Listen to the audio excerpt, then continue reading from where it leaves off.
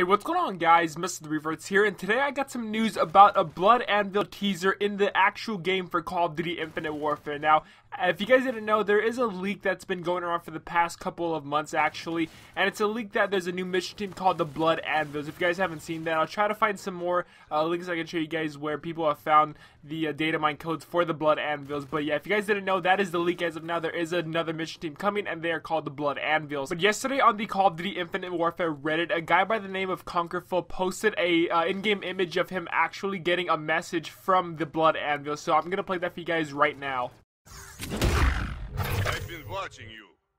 You heard of Blood Anvil? You're not good enough.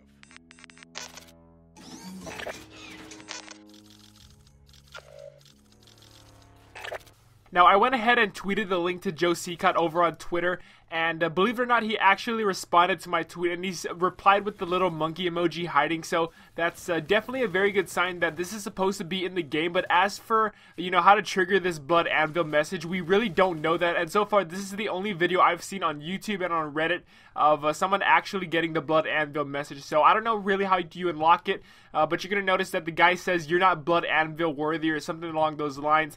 And, you know, the running joke here is that, you know, if you look at the guy's stats, he actually has a really good KD and win-loss ratio. So I really don't know what you have to do in order to trigger the Blood Anvil message to show up on your screen. I'm really not all too sure.